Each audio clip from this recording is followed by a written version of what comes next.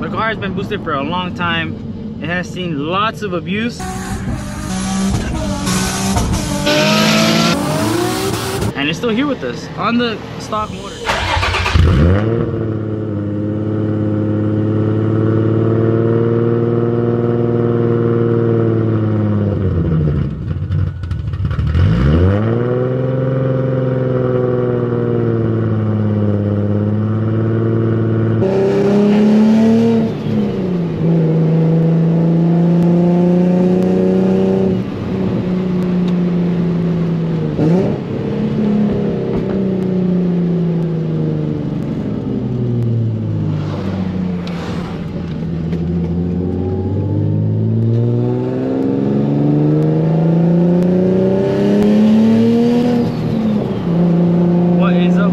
Welcome back to another video.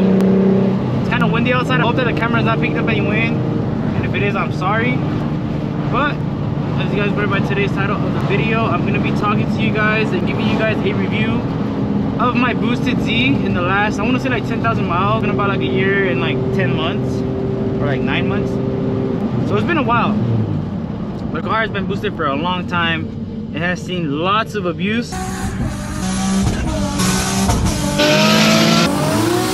and it's still here with us on the stock motor. So the motor, for those of you guys that don't know, is completely stock motor, stock bottom head, stock everything, literally.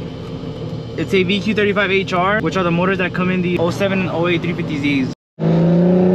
This car is currently tuned on full 85. The last dyno session I had, it made 545, but I ended up turning it up a little bit on the street.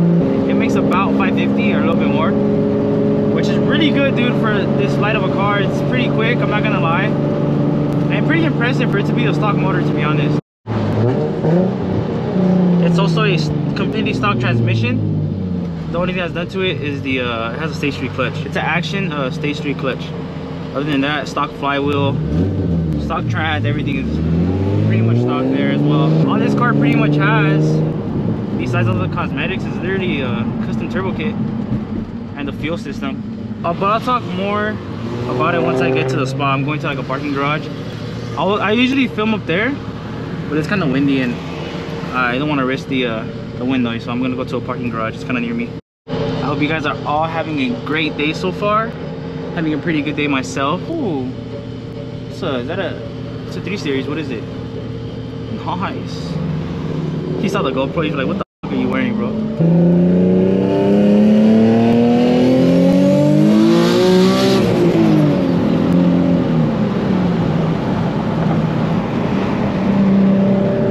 To catch up to speed, right? Right into the homie. Sheesh. Q boys. Got your rug, got your rug. Let's do it. Right into the homie in the queue. He said, drive it so I can convince you to keep yours. So let's see. My first time driving a 3.0. This steering wheel was so much better too, bro. Right?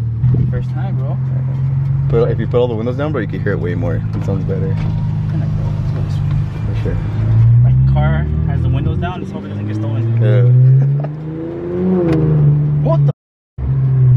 At his second, they wanted to take off already. Damn, I should have got a 3.0 low key.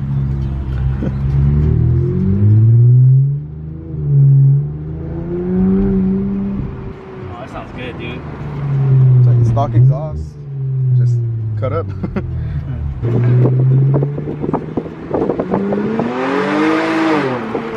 She's spinning, bro.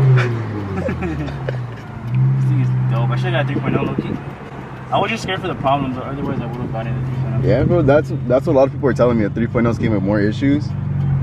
But like I said, for the deal I got on this, for the car with the same mileage, it would have been the same cost as this. How much was it? This one came out to 30 out the door. Oh yeah, that's pretty much almost what I paid for mine. Alright guys, we made it into the parking garage. And now, let's talk about my experience with this boosted 350Z. So let's start off with the basics. So for those of you guys that don't know, this 350Z is rear mount turboed. There is a turbo in the rear of the car next to the exhaust. There is a tomei, and there's a turbo that's connected to it. So the turbo that I'm running is a Borg Warner S366. Like I said, the car does make around 550, 560 wheel horsepower. On the dyno, it made like 470 foot-pounds of torque. So like I said, the car is pretty quick, I'm not gonna lie. In my 10,000 miles being boosted, I've done at least like 1,000 pulls. I'm not gonna lie, I've done a lot of pulls, I've done a lot of races. And the car, like I said, is still here with us. Well, not the car, the motor. I'm actually making this video because a homie of mine pointed this out the other day, that he couldn't believe that the car was still running. And honestly, when I started thinking about it, I agreed with him. When I initially boosted this car, I thought it was gonna blow up like pretty soon, or at least not last this long. Because obviously this motor is not meant to be boosted, but it's handling the boost very, very well. I don't want to jinx anything, but so far, so good, bro. So like I said, the car is tuned on 85. It is running 1000cc injectors paired with a 450 Walboro fuel pump. So the car is actually tuned by the homie over at E-Class Tunes. Now that we're talking about tuners, that dude gets a lot of hate, bro. Like, I guess there's like rumors, or like a lot of people say that he blows up cars. First of all, every single tuner has blown up a car before. I don't care who you are, you've probably blown up a car before. Nobody's perfect, but I'm the prime example that dude actually gets down, bro. Because the car, like I said, has hella miles boosted, hella races in it, hella pulls in it, and the car is still here, the motor is still good. Besides my car, the homie Eric just sold a DE that had like 205,000 miles. I think it was like 50,000 miles in since he tuned it with him, and the car was still running flawlessly, bro. Besides the trans, but the motor was still perfect. So I feel like he has a lot to do with why the car is still running pretty good. With that being said, I feel like if you guys want to boost your VQ or boost any car in general, as long as you get a good tune and good supporting mods, you should be fine. Because I know there is some of you guys that want to boost your VQs, because I get DMs all the time like, hey, is it worth it? Is it reliable?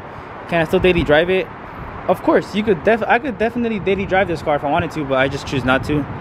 It is reliable for the most part. I've had a couple problems though. Some of the problems that I have had personally with this car since it was boosted, one of my oil scavenge pumps actually went out on me. So obviously without that pump, I wasn't able to drive the car, but no biggie. It was just a part problem, so I just swapped it out, put a new one back in, and I was good. Besides that, my fuel pump did go out once while I was driving. Thankfully, I was like 2 minutes away from home, so I just pushed it home. It was literally crazy, bro. I called my homie Chris and my dad. They both pulled up, they helped me push it home, and yeah, we got it home. They didn't need a tow. But other than that, the car has never left me stranded, never gave me any type of problems. I actually drove it like 400 miles last weekend with no issues, bro. Straight abusing it. Now that I'm talking about this, sometimes I don't believe it. Like, it's crazy how reliable this car has been. Like, not even my Q50, bro. My Q50 giving me more problems than this car. But that's pretty much my experience being boosted in this car. I still plan on turning it up a little bit more before I build the motor. This still has room for a little bit more power, and at that point I'm going to be risking it, so maybe it'll blow then. Hopefully it doesn't blow at all, but I am going to get some MAP sensors and turn it up a little bit more. But before that, I am looking for a drag radio for the back before I do that, because it already spins as it is, so there's no point in throwing more power at it at the moment. Damn, she looks so mean in this lighting. But yeah, let's go ahead and get out of here. It's pretty cold.